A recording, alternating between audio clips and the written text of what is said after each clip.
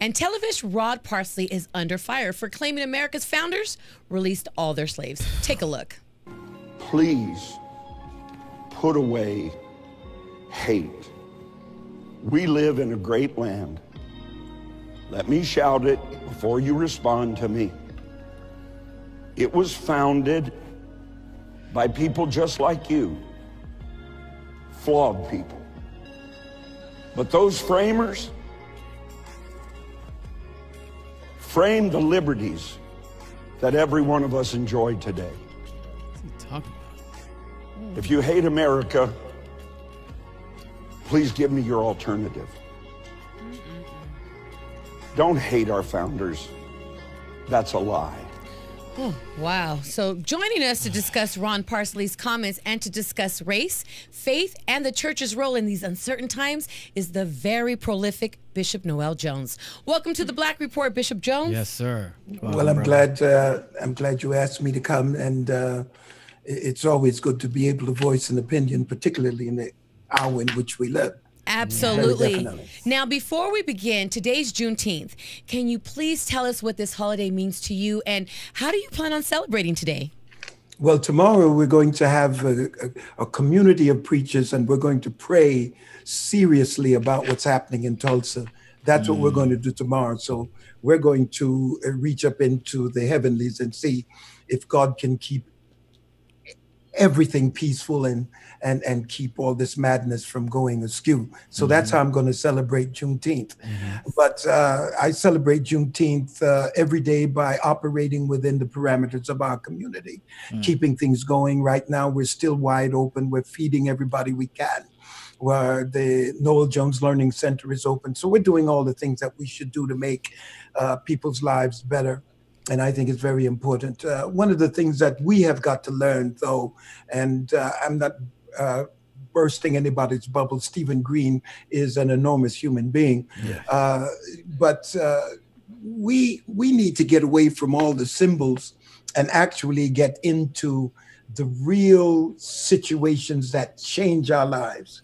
There's two things. It's either we're going to fight for it and go toe-to-toe fighting a group of people who have aircraft carriers all around the world. We can't win that battle. But this is a capitalistic country.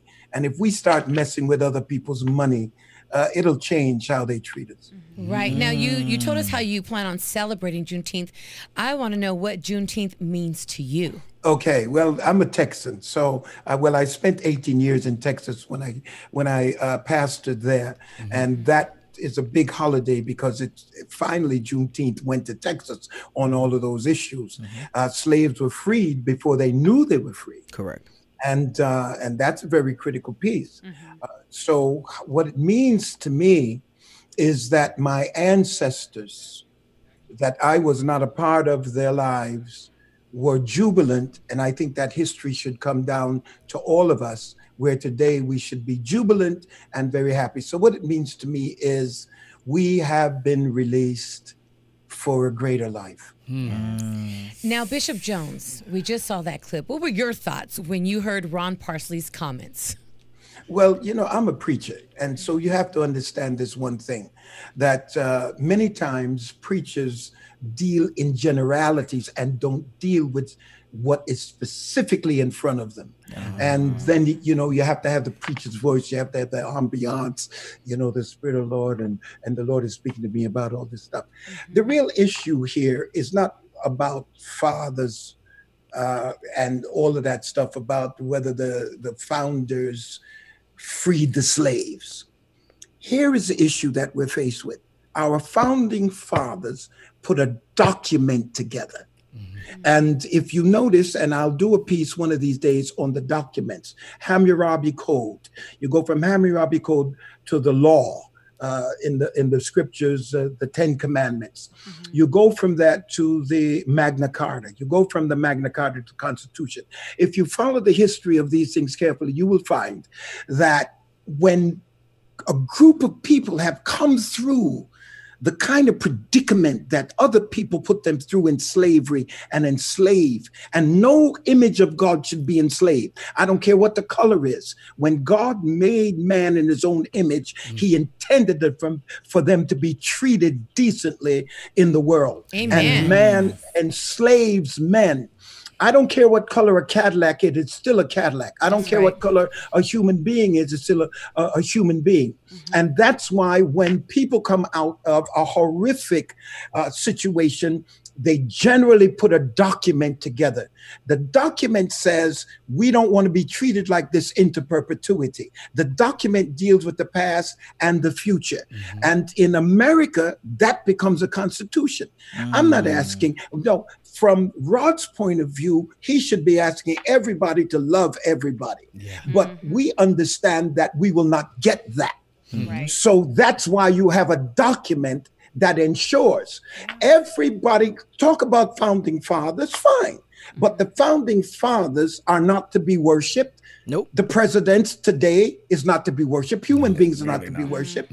What we do is we make an allegiance to the Constitution or the document that ensures everybody's freedom, everybody's enhancement, embellishment, everybody's right to what's just. So if you don't love me, you have the Constitution to deal with. So there's no vicissitudinous changes in the Constitution. Now, if I were to go further, I'm not trying to be too garrulous, but Now, preach, brother. understand. But understand this: if we have a Constitution, then we should not have justices that are partisan. We should have justices that live up to the Constitution and what is conservative and what is liberal. If you got an eagle flying, it's got two wings. If it leans too far to the left, it's going to go around in circles. It's ultimately going to crash. Right. This is a conversation I had with Lorenz Tate. If it leans too far to the right, it's going to turn around, it's going to crash, or it's going to go around in circles. There has to be balance for it to go forward. So what I'm saying essentially is you freed the slaves, fine. Or after you die, how do you free something after you die? That's ludicrous in and of itself. But the whole point is, you wrote a constitution and you might not have had us in mind, but you got to deal with it now. That's right. You do. The last message I want to preach, and I could say it in a way that I'd be through today, but the symbol of justice is that woman with a blindfold with a balance. Have I got that right? Yes, you have. Yes. But I think we need to put one hand way up in the air and the other one on the ground, and we need to take the blindfold off that lady. Yeah, that's true. Because if we continue the way we are, and Rod, I love him, but he did not say anything about justice. What justice does is brings the country together. Nobody hates America. We're simply saying to America, live up to the document. In the same way I have to preach the document that's in front of me. The kingdom of God. Justice is spiritual, Rod. Because to speak about Bishop that, Noel Jones, I got to ask you this. Looking back, was Christianity's role during slavery a tool of faith, strength, and guidance, or a tool to oppress and control black people? Let me tell you this about that. I've got to deal with the issue later on today as to whether the Bible is a white man's book. Well, let's understand one thing, that the Bible was written primarily by Jews, except for Luke. Now, whether the Caucasians decide that the Jews, whether Japheth thinks that Shem is equivalent to them or not, that's a question. They try to wreck us with Ham. correct. But when you deal with a document, you deal with a document in terms of interpretation. The Unification Church, that is Dr. Haq Jahan Moon, who's running it now, who most people run away from. But at the end of the day, most Christians, but at the end of the day, you have to make connections for what blesses the world. Now, I'm not going to deal with the idiosyncrasies of their interpretations of who they are. Everybody's entitled. We all do that. But she makes a point, and I agree with the point, is that oftentimes intent determines content. And the whites who moved into the rest of the world used the Bible to control the entities that they sought to colonialize. What happened was we used the same Bible to survive. That's Now, true. I was in Africa. I was in Africa doing a thing, South Africa, SABC with Tabo Touch. And somebody said to me, they said, Bishop, we need to ask you a question. When we were doing our tribal stuff, when we were doing and running around dancing and doing our tribal stuff, we own the land. A group of people bought a Bible and they brought the Quran. Now we have the Quran and we have the Bible, but we don't have the land. We don't have the land. Oh, that's deep. How do you deal with that, Brother Bishop? Well, I'm open to all of Africa. So now I'm caught in a quandary. How do I respond? And in the middle of this conundrum, I heard a word and I simply said, it's all about interpretation. Right. Yeah. At the end of the day, if you have a certain intent, you're going to bring your content. The content. Now, Bishop The Jones. content is based on the intent. Yes, ma'am. Right.